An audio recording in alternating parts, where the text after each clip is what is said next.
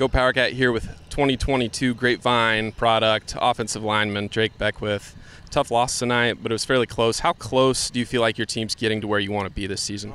Definitely getting a lot closer. We had a great jump from last week to this week. I feel like the O-line in general, we played just so much better, a lot more physical, a lot more set on the scheme.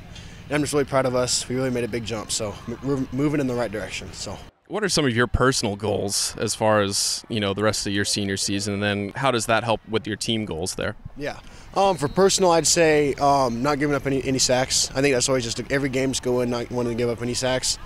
I just want to really focus on being a leader. Being a captain this year. That's something I really want to develop on, and I think that'll help our team in general. And I just kind of want to teach the guys how to be physical up front. So. Moving on to K-State, walk us through your recruitment and then up to the commitment and what your relationship was like, through your recruitment. Yeah, so kind of midway through the spring, I kind of got some calls from Coach Riley.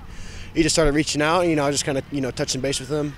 And then I got invited to a camp, and I went up to that, and I did pretty good, and I got an offer from there. A couple days later, I committed. It was pretty smooth. Just really love it up at K-State, so.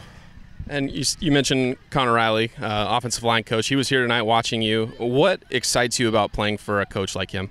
He's just a great guy, and that's just something you just want to play for, someone you want to play for. He's just so with you all the time, and it makes you want to just do very well. So. And your brother will be joining you at K-State. How exciting is that for you? It's super exciting. I love playing football with him. He's just a ton of fun to watch and play with. So just having him going with me, it's just gonna be a great opportunity.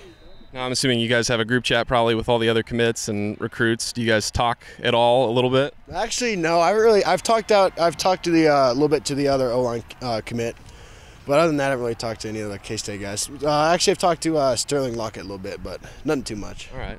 Now, K-State plays Stanford here tomorrow. Are you going to be able to make it to the game? Yeah, I think so. We do have a funeral for a dear supporter of our team, so that's going to be a little conflict, but I'm hoping I can get there at the back half of the game.